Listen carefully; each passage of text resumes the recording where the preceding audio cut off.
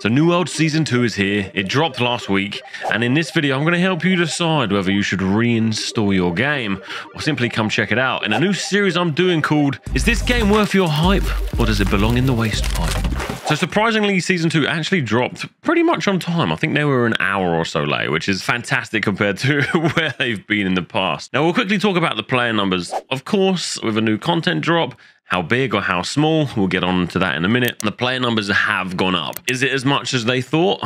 Who knows? So in June, we had a peak player base of 20,000. And so far, with the patch just dropping and the weekend just gone, we've had a peak player base of just under 26,000. So it's not a huge increase so far. I believe this season was essentially a pre-patch before Season 3. Now this isn't me coping, I just know that in Season 3 there's more content, right? Obviously the big thing in this was the Sandworm, which again we'll get on into a minute, but yeah, at the moment the player numbers have gone up a little bit, and I do believe they're going to head back down this week and onto the weekend. It has launched with a lot of bugs, but it's launched and people have come back, checked it out, and I think they're going to leave quite quickly again. One of the new things they brought out again, as per Season 1, is a Season 2 quest line. So genuinely, I had high hopes for this, and that was before playing Diablo 4 recently. Diablo 4 has absolutely, it's spoiled us in terms of story and cinematics and genuinely getting hooked into the game. Now I would be playing more Diablo 4. I enjoy the more sort of over the shoulder looking out rather than sort of the top down isometric style. So I was jumping into Season 2 on New World with very little expectations, and you know that I was granted. The storyline's there, you can follow it. You can listen to the voiceovers. They've done a pretty good job of that. They are genuinely introducing some cinematics, but again, the level of cinematic is extremely low compared to what we've just seen in Diablo. Now, of course, Diablo is very much up there as one of the best, if not the best, games with stories and everything, in my opinion, anyway. So, you know, they don't necessarily have to fill those shoes. Obviously, Diablo spoilers recently. But yeah, you can jump into the season quest. And what they've done is they've sort of filled you up with, which will hopefully help you doing some of the content. So as you progress through the seasonal story, you will get equipment that essentially has Beast Ward and Beast Banes on them. So I guess guide you towards the Sandworm. And at the end of the season story, your goal is to kill the Sandworm. So yeah, the season story is out. It's not great. It's probably not something to get out of bed for, but if you're playing the game, it's worth doing it for the rewards. Now, one of the quests you'll have to do while doing the seasonal story is something called the Hatchery. Now, this is the first 10-man trial. There is a solo option, which I opted for doing the quest line. Obviously, everyone is doing their own thing and progressing at different times. So there is a solo option. Now, I believe it might have been this one. It might have been another one. I actually, fortunately, got through the whole quest line fine, but I have seen incredible amounts of bug reports since this season's drop. There's performance issues, there's quest issues, there's things not spawning, there's just problem after problem. I actually don't know whether you guys, they should be fixed by now by the time you watch this, but there has been a lot of bugs. But yeah, the first piece of content I really kind of got into then was the Hatchery trial. I did it as a solo, and then we went back later on and did it as a 10-man. I was pleasantly surprised at this. I didn't have extremely high expectations. They've just done, in my opinion, a good job for New World. Now, I know we do this a lot of the time. We're like, oh, well, it's New World, you know, we don't have to compare it to anything else. And that's kind of what I'm doing here. For the game, for the players, and for people coming back. The Hatchery is genuinely good. It's got some new mechanics. I don't know if this is intended, but it's kind of got a wipe mechanic where you get pulled across the arena, and most of the time you end up getting kicked off the edge. It's not necessarily a wipe mechanic per se, but half of your team dies, if not 3/4, and then you have to restart. Now, there is ways around this. You know, if you stand close to it, we found that if you don't press WASD and you're sort of under his toes, doesn't happen as much. But things like that are quite fun. The walls of fire are quite fun. I know we've seen that in Imperium Forge recently, and they've just kind of reworked that. But genuinely, the whole vibe of the Hatchery, it is fun. Like, there's nothing more I can say. It's fun. Okay, so let's talk about the Sandworm. A lot of you would have experienced the Sandworm back when Brimstone launched, where every now and then you saw it fly out of the sand, and it was absolutely phenomenal. Genuinely, this was one of the most exciting pieces of content I've been waiting for since launch. Now, that's a lot coming from me, who basically sits in First Light Fort. Not anymore because it's gone. PvPing, whether I'm good or not, I enjoy PvP in New World. But I was genuinely excited for the Sandworm. So the Sandworm's come out. It came out on a PTR. A lot of us complained that it was too easy. It was. It genuinely was. Now it's come out onto live. They buffed it. They basically increased its health and its damage. And it is a lot harder. I have seen complaints across the weekend. It's too hard. Casuals won't be able to do this. Meh. I think it is brilliant. Genuinely brilliant. You should not be able to complete the hardest content within 24 hours. Well, let me tell you, people in New World have completed it within 24 hours. And the top guys obviously are now setting the standard for everyone else, and they're looking at how it's getting done. I think they've done it in 6.5 minutes. This is a raid with a timer of 3 hours. They're doing it in 6 minutes.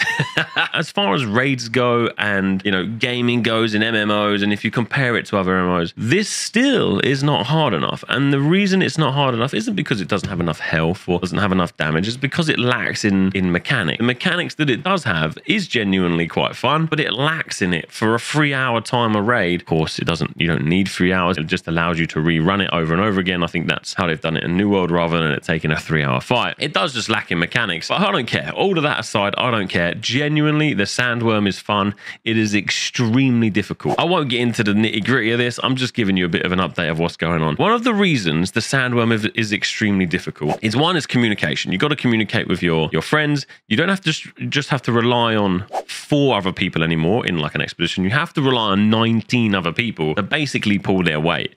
And if 2 or 3 of the 4 of them start to die, you know, it becomes extremely hard for the rest of you. That's one of the most difficult parts. Then you go back into how you get into the worm and how you essentially be able to fight it. It's your gearing. Now this goes back into New World again.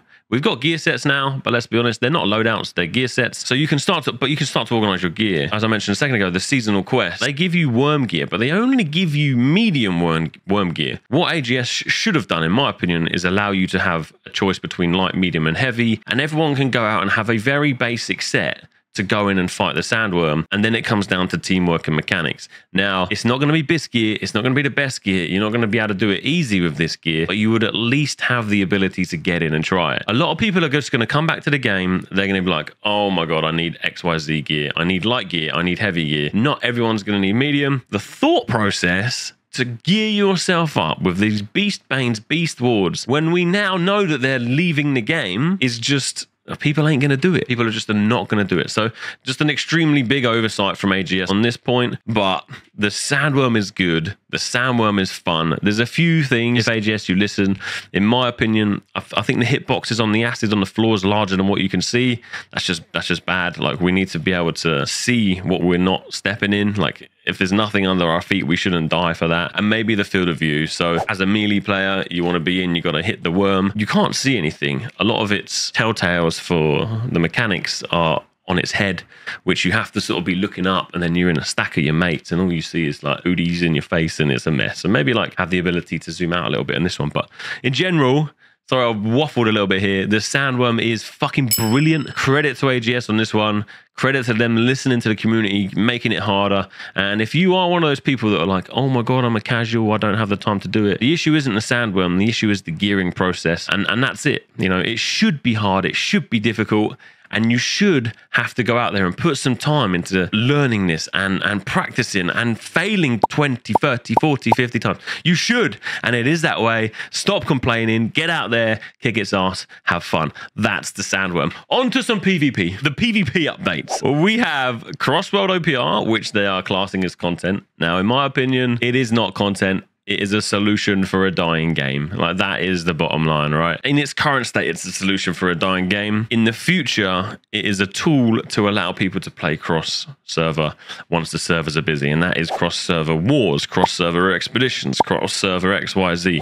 But they can't class this as content, and AGS, please stop labeling cross-server realms as what OPR is. It's not. It's a solution for your game that's dying, and that's okay. Let's just be honest about it, shall we? And we've got a freebie for Arena, which no one asked for. All we wanted was an OPR map. We liked the bigger fights. But that being said, the freebie for Arena genuinely is good fun.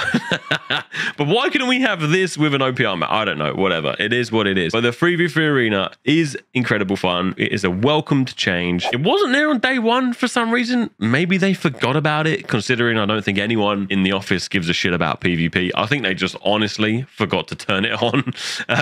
So they put it on day 2. What I would love to see is not this 2 week on, 2 week off sort of thing, but, you know, every 6 hours it rotates, or every, you know, it's randomized. You know, you could have the new Arena let's call it the new arena for 4 maps, and then the old arena for 1, the new arena for 2, the old one for 5, you know, and it's sort of randomized. How they'll do that, I don't know, but it would make it feel a little bit more like this sort of repeatable content that you can indulge in once you get to endgame. But yeah, 3v3's arena, there's not much PvP, but the arena's kind of fun. Just a quick comment on the wars. Now, obviously, this sort of correlates with raid groups. Raid groups were really big and exciting for me because I love open world. This will allow you to get a group of 20 people in the open world, and we've been doing it. We've been fighting now over Weaver's Fort, fighting over Everfull Fort, and you can have 20 people in there, all in the same group, and it is genuinely fun. It allows you to include more people without relying on other people to make the groups and so on and so forth. It is good.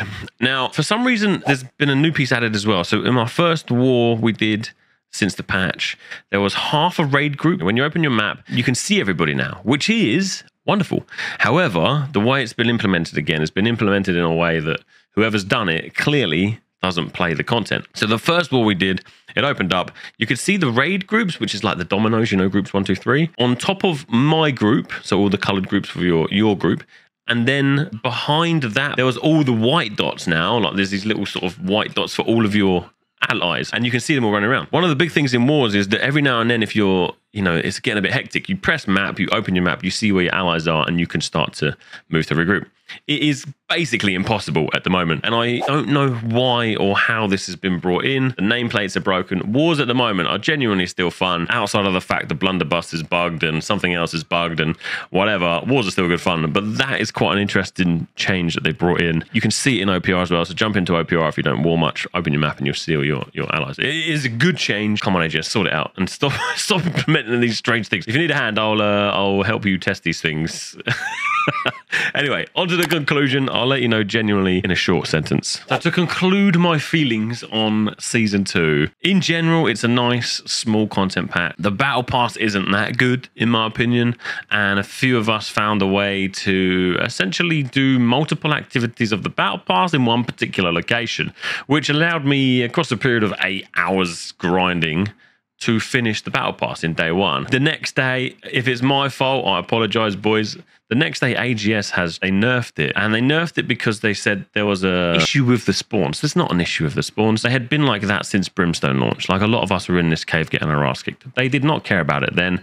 The reason they care about it now is because you can get the Battle Pass done relatively quickly, which means you won't be paying for skips, and you will potentially spend more money. Now, if that's genuinely not the case, that's fine. I believe it is, and that's also fine. It's business.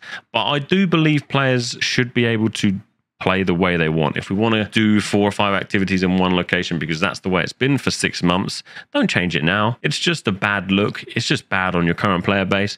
It just doesn't feel right with me. So I'm pretty disappointed with that. So the Battle Pass, to me, would I recommend you buy it? No. I would suggest that you didn't buy it. There's not much in there outside of the worm. Now, again, it's not criticism necessarily to hate on AGS, but is it worth your money? No. AGS, you know, maybe supply us with a slightly better Battle Pass if you want people to spend £20, £30. Outside of that, if you can turn a little bit of a blind eye to some of the bugs that have been up, I think we've had over 700 bug reports on the Discord since the launch. It is genuinely fun. Now, aside from obviously what you've just heard from me say, would I recommend you come play the game? Is it worth the hype, or does it belong in the waste pipe?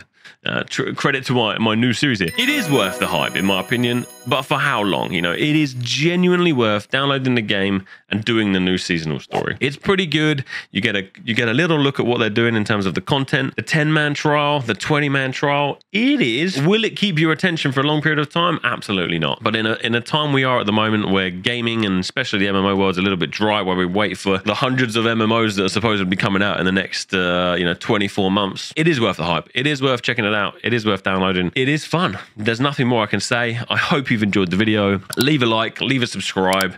We're going to be doing some other content on here. So we're going to be looking at June Awakening. We're going to be looking at Ashes of Creation. And I'm going to be continuing this little fun series on, is it worth the hype, or does it belong in the waste pipe? Anyway, hopefully I'll see you on the next one. Take it easy. Stay safe. Enjoy.